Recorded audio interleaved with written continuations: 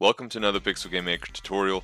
My name is Baz, and in this series we'll be going over everything about the menu scene.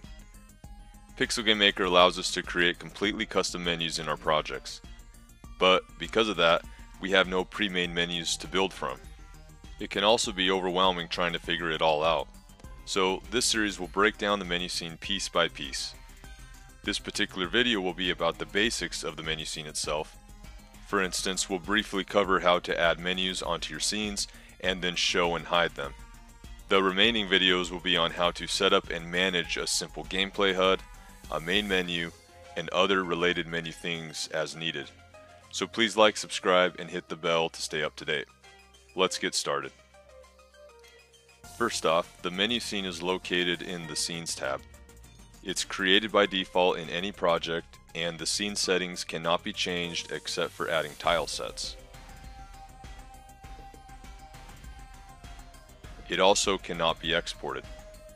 So what exactly does the menu scene do?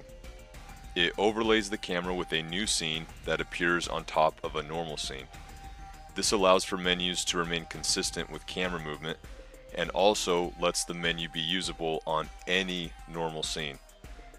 Also, objects on menu scenes maintain their switch and variable values, making the menu scene global in a sense.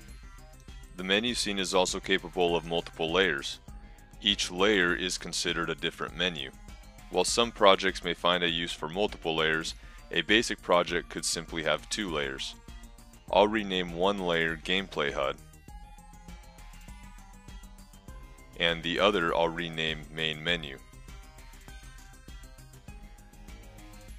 With the layers now established, I can place the menu objects onto them.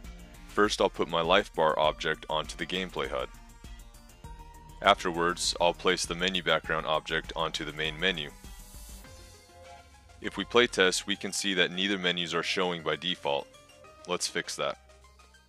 We need to set up the default menu in the scene settings.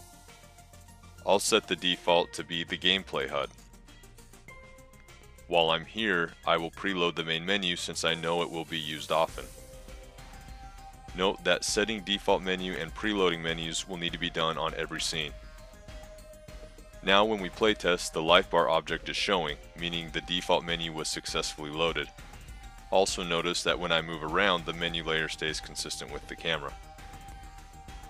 Okay, we have set up our menu layers. Now how do we show and remove them?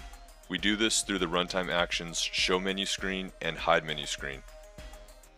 I go into these runtime actions fully in another video, so I'll just show an example here. I have an object named Menu Caller. When I press Start, it uses Show Menu Screen to display Main Menu. When I press Select, it uses Hide Menu Screen to remove all menus except the default. I need to place this Menu Caller in a scene that will always be active. I'll put it on my gameplay HUD layer. The reason for this is that even when the main menu is shown, the gameplay HUD layer will still be active in the background, meaning my inputs will still be recognized. Now, in our playtest, we can show our new main menu by pressing Start, and hitting Select will remove it. One last detail we need for a true menu experience is for the game to pause when you go in the menu. First, we'll set up the pause. In the show menu state, we will add runtime action change game speed. I'll have a video that goes into full detail, but for now we want a full pause. I'll change the game speed to 0% and click on no time limit. I want this to affect everything but the menu related targets. This means all objects. Before we playtest, I'll set up the unpause. In the hide menu, I'll also add change game speed. This time I'll have the game speed resume 100% with no time limit. And again, we want this to affect everything but menu related objects. Now let's playtest. And there we have it, a full main menu loop. So that does it for this tutorial. This was just the basics of what the menu scene can do. In the next videos, we'll go over setting up basic logics for various menu systems. So if you haven't already liked, subscribed, please do so to stay updated. Feel free to ask questions or let me know how you're doing in the comments below. And with that, I'll see you at the next video.